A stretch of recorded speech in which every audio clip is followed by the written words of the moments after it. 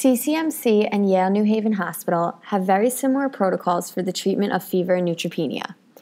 The patients are divided into 5 different categories. The first being low risk and no penicillin allergy. The second, low risk and penicillin allergy. The third, high risk and no penicillin allergy. The fourth, high risk and penicillin allergy. And the fifth, when their ANC is unknown and they are clinically well. The treatment for all these categories are the same for both hospitals, with the exception of the third being high risk and no penicillin allergy. CCMC treats this by using vancomycin and cefepime, whereas Yale New Haven Hospital treats this by using vancomycin and Zosyn.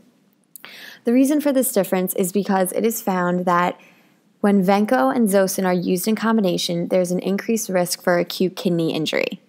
According to Oxford Academics Clinical Infectious Disease, a study was done between 2 groups. The first group, the patients were receiving Vanco and Zosyn, and the second group, the patients were receiving Vanco and cefepime. The results of the study found that there is an increased incidence of patients having acute kidney injury in the first group taking Vanco and Zosyn than the second group who were taking just Vanco and cefepime. This being said, CCMC has a better protocol because it ensures that there is a decreased risk of their patients receiving acute kidney injury.